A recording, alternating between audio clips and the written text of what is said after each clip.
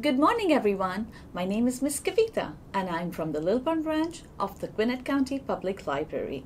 Welcome to the first session of the Taste the World series. We all love food, right? Of course we do. Food functions as a universal language illustrating the history and culture of the place it represents while opening minds, raising awareness, and encouraging diversity. And in teaching kids about other countries, many turn to food, leading young minds on a path of empathy and tolerance. Cooking is a life skill. It's the simplest tool we can arm our children with to help them learn to cook as they grow. It's also a perfect gateway to start a conversation with children about why certain cultures eat particular foods and how the dishes came to be. Getting out in your community and connecting with people from various cultures is a beautiful way to be able to understand global traditions, including food ones. Visit your neighbors, exchange recipes, talk about the food they cook. But in trying times like these, when it may not be possible to visit someone's home, even visiting a supermarket with unique ingredients and international foods gives you an insight to the variety of ingredients used in different cuisines around the world. For younger children, picture books are a perfect conversation openers for any topic, especially food ones, and multiculturalism. Our book today is going to focus on the most important meal of the day, breakfast. We are going to take a trip around the world to see what breakfast looks like in different countries. And at the end of the story, we have a little trivia quiz, so make sure you're listening carefully. So let's enjoy this adventure of exploring the wonderful world of food through the eyes of people from around our beautiful planet. Are you ready?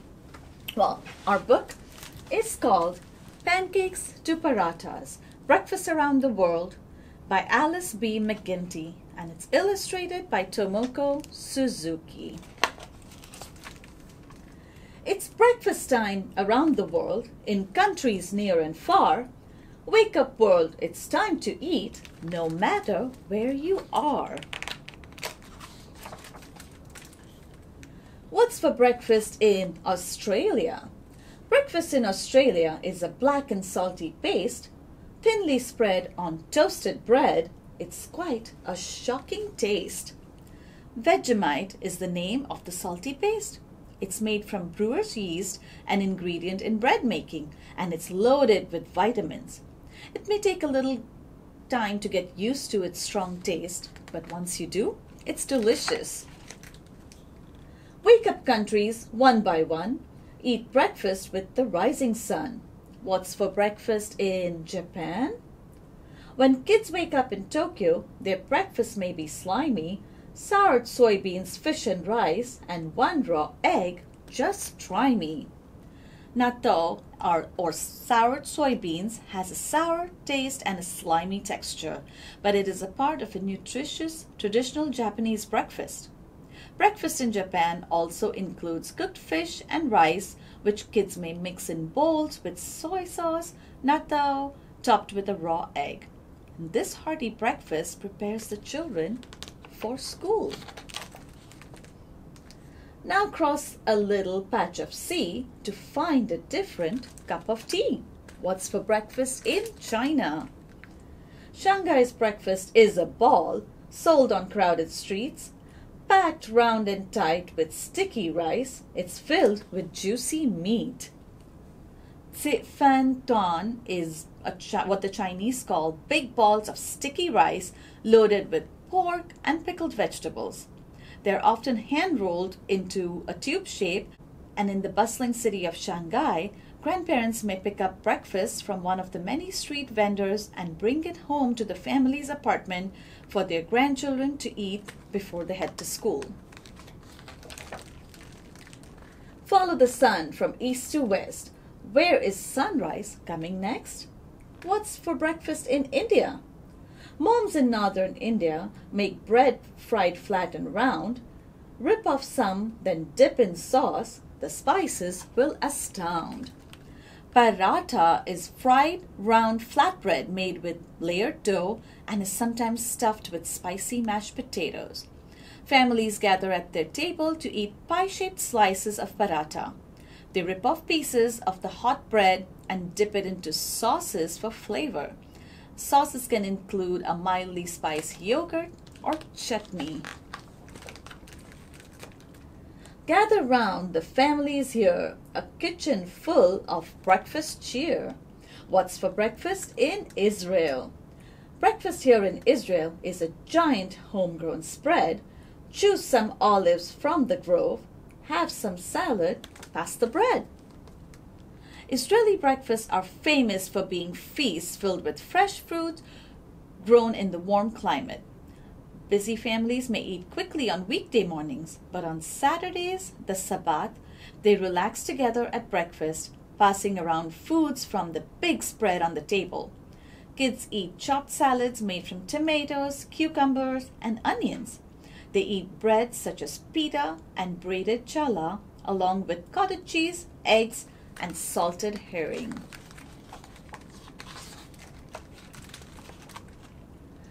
The day's first food is such a treat. Now who's awake and who wants to eat? What's for breakfast in Nigeria? In Africa's Nigeria, a kid's first meal is crunchy, deep-fried fritters made of beans, cooked with peppers, hot and munchy. Akara is the name of these crunchy fritters that Nigerian families eat. They are made with flour ground from black-eyed peas, which are a type of bean, and they're cooked with hot peppers such as chilies to add flavor. While one place sleeps, another plays, but always breakfast starts their days. What's for breakfast in the Netherlands? Delicious chocolate sprinkles spread on buttered bread. It's the perfect morning meal to coax you out of bed. Haklashak is the name of these flavorful sprinkles that children and adults spread onto thick slices of buttered bread. They can choose from chocolate, vanilla, or a colorful mix of fruit flavors haklashak before they head off to school. Who's next to hear alarm bells chime, telling them it's wake-up time? What's for breakfast in the United Kingdom? A morning treat in London has sausages and bacon, a hearty English breakfast to warm you when you waken. Rashers are thick slices of bacon, and bangers are sausages. They are a part of a full English breakfast, a plate piled with baked beans, toast fried in butter, fried mushrooms and tomatoes, and a fried egg on top. This breakfast is a treat on weekends or holidays. On weekdays, kids may eat cereal such as Weetabix, which is served hot or cold with milk and sugar. Now head south, cross oceans grand, you'll end up in a different land. What's for breakfast in Brazil? Kids drink coffee, warm and sweet, for breakfast in Brazil. It's smooth as silk with lots of milk. Sip, then dip, then fill. Children morning coffee is called café con leche, which literally means coffee with milk. It has more milk than coffee and is sweetened with sugar. And to complete this light breakfast, many children love fruit and a fresh mini baguette baked that morning at a neighborhood bakery to dip in their coffee. Across the waves, the rising sun, an island's time for energizing. What's for breakfast in Jamaica? Breakfast in Jamaica is yellow like the sun. Cornmeal porridge, thick and sweet. Come and get it, everyone. Cornmeal porridge is often cooked with coconut milk, sugar, vanilla, and cinnamon to give it a full, sweet flavor. As Jamaican kids start the day dressed neatly in their school uniforms, they may also eat tasty yellow fruits such as papaya, pumpkin, boiled yam, and fried plantains. As Earth keeps turning, chase the sun, its westward trip is almost done. What's for breakfast in Mexico? Top a corn tortilla with salsa, eggs, and beans for spicy, feisty breakfast of yellows, reds, and greens. Well, huevos is the Spanish word for eggs. And in Mexican families, huevos are served with many colorful and tasty ingredients, including beans, cheese, peppers, guacamole, and are topped with either salsa roja, that is the red salsa, or salsa verde, which is the green salsa.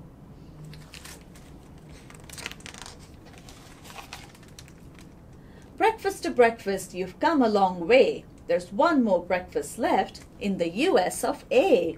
What's for breakfast in the United States of America? Is it pancakes? Maybe cereal? Or bacon, eggs, and ham? A big tall glass of orange juice served with toast and jam. On busy school days, breakfast for kids in the United States often consists of cereal or a bagel, or toast and jam with a glass of orange juice, or maybe some milk. From pancakes to parathas, from Vegemite to toast, wake up world, it's time to eat the meal we love the most. So that was a wonderful story. So if you've been paying attention, we are going to have a little trivia quiz, and let's see how much you remember from our story. It's trivia time. Let's see how many of these questions, mostly from the story, you can answer. Are you ready? Let's go. We started our journey in Australia. What is the name of the black, salty paste that is spread on toasted bread? The answer is Vegemite. Kids love Vegemite so much that they bring Vegemite sandwiches with tomato or cheese for school lunch. They also spread the Vegemite in between crackers so that the spread comes out of the cracker holes like little worms. For our next question, let's take a short flight to Japan, the land of the rising sun. Would it be common for rice to be eaten for breakfast in Japan? Yes, breakfast in Japan does include rice, which children love to mix with soy sauce and natto, which are soured soybeans. They are extremely nutritious. Did you know, as children in Tokyo walk to school, they wear bright yellow caps so that they can easily be seen by drivers on busy streets? Awesome! For our next stop, we head to China and order the Seifan Tuan for breakfast. Now we know these are sticky rice balls, but can you tell me what these are stuffed with? Well, that's right. These are loaded with pork and pickled vegetables. And did you know another common breakfast food in China is tea eggs, which are hard-boiled eggs soaked in tea. Our next destination was India and the delicious paratha for breakfast. Do you remember the names of the dipping sauce that paratha is eaten with? That's right. The delicious paratha is eaten with chutney and yogurt. But did you know that chutney is a relish that's made from mango, tomato, cilantro, or mint combined with hot peppers and spices such as ginger or garlic? Moving on to Israel, do you think we will see salads as a part of breakfast there?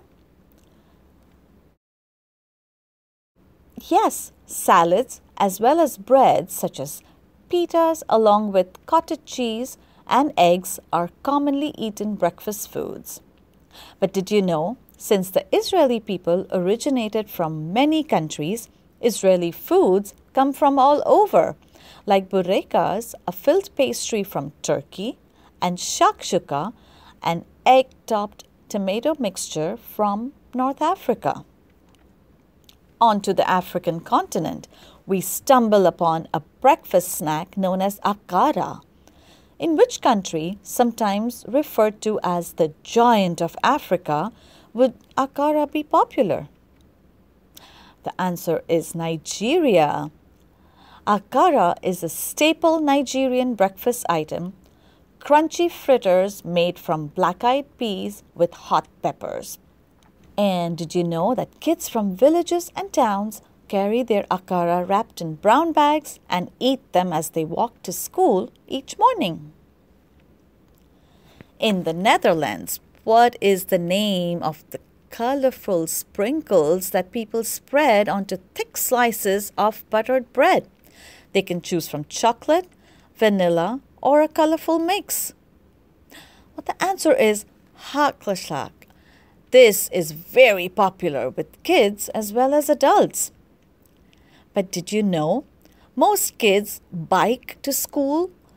Younger kids ride on the front or the back of their parents' bike.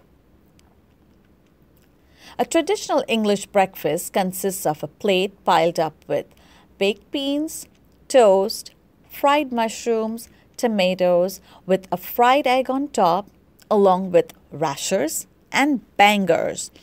Any guesses what these are? Well, rashers are thick bacon strips and bangers are sausages. But another favorite breakfast item is eggs and soldiers. Any guesses what that is? Well, they're soft-boiled eggs served in egg cups with sticks of toast to dip into the yolk. Heading south to Brazil, children in Brazil drink warm, sweet coffee for breakfast along with freshly baked mini baguette and fruit. What is that sweet coffee called? That's right, it's called café con leche, which literally means coffee with milk. What is breakfast called in Brazil? Café de manhã means breakfast in Portuguese, which is the official language of Brazil. Well, breakfast in Jamaica is yellow like the rising sun with sweet cornmeal porridge. What yellow fruits do you think they eat as a part of their breakfast? Delicious yellow fruits such as papaya, boiled yams, pumpkin, and fried plantains are an important part of breakfast in Jamaica. But did you know what the national dish of Jamaica is? It's ackee and saltfish. Ackee is Jamaica's national fruit and is cooked with dried salted fish. And cooked together, it looks like scrambled eggs, which is also a part of a yellow Jamaican breakfast. Moving on west, we're almost home. Breakfast in Mexico is colorful and tasty with beans, cheese, peppers, guacamole, salsa, and eggs, of course. So what is the Spanish word for eggs? Huevos is the Spanish word for eggs, and huevos rancheros is a typical breakfast served in Mexico featuring corn tortillas and plenty of warm salsa. Families eat together at the dining table around lots of color, fresh, colorful food, colorful tablecloth, baskets of warm tortillas, and joyful music. We're home to the United States. Breakfast here could be a tall glass of orange juice with toast and jam. But can you think of anything else that we eat for breakfast in the US? That's right. Pancakes, bagels, cereal, and eggs are other common breakfast foods in the US. Fun fact, breakfast on weekends can be more elaborate when there's more time to cook. Families make waffles, fun-shaped pancakes with fruits like blueberries or even chocolate chips, or maybe some eggs with bacon and ham. Thank you for joining us. I hope you had a good time. I hope you all enjoyed this session. Food always connects us to the world and is a great way to experiment recipes at home with your family. Something you could try could be selecting a country to investigate through its food. Look at the country on the map. Look up fun facts about their culture, search for ingredients or foods associated with it, and explore recipes based on those ingredients. Or choose a category of food and create different versions of it from around the world, just like the breakfast around the world that we just learned about. So join us again for our next session in this series. Thank you and have a wonderful day. Bye-bye.